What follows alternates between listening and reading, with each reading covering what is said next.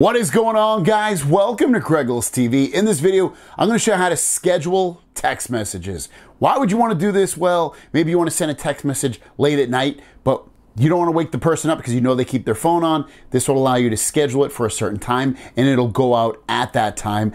Maybe you want to send it in the morning, or maybe you want to break up with somebody and you want to schedule it for the next day because you're with them right then and there.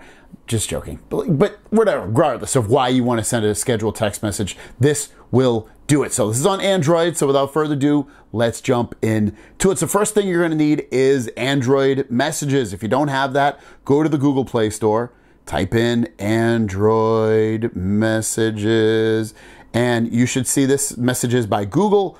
Open that up, download it, set it as your default. Once you're done, hit open, so we have it open. And from here, you have all your messages. All you gotta do is either start a message if you don't have a message started with somebody, or go into a message that you have. So I'm gonna go in here with my buddy Mark, and I'm gonna send him a message. I have the word, okay. I'm just gonna put good morning. So I'll type good morning.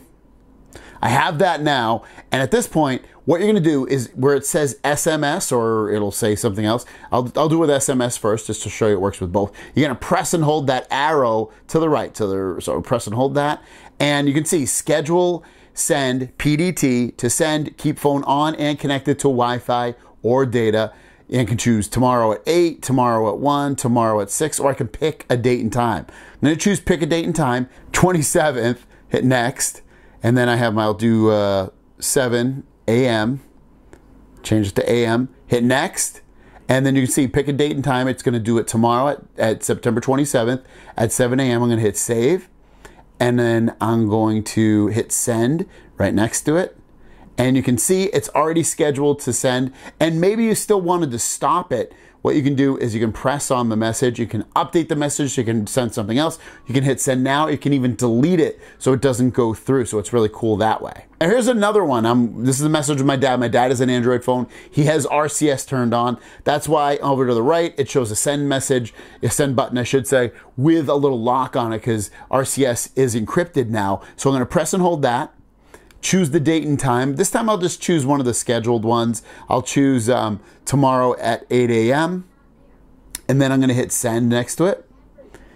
And there you go. It sends, but it didn't really send. It's gonna send in the morning, but I wrote have a good night, so I guess that doesn't make sense. But you get the drift of what I'm saying. So actually I'll update that. So when we update that, I'm gonna hit update message.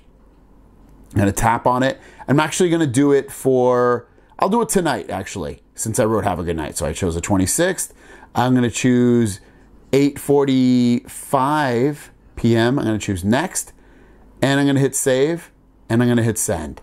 And there you go. So he's gonna, in a couple of minutes here, he will get the message. It'll automatically go out. And there you go. You can see it sent, which is great. You can also do multiple messages. So it'll go to my friend Hector. I'm gonna say, how's it going? I'm gonna schedule that for 8 a.m. tomorrow. And hit send. Hope you have a nice day. And I'll do that for also 8 a.m. So you can do multiple messages as well if you want. So there you guys go. That is how you schedule a text message on your Android phone. Thanks for watching. Have a great day. Don't forget to subscribe, and we'll see you down the road. Peace.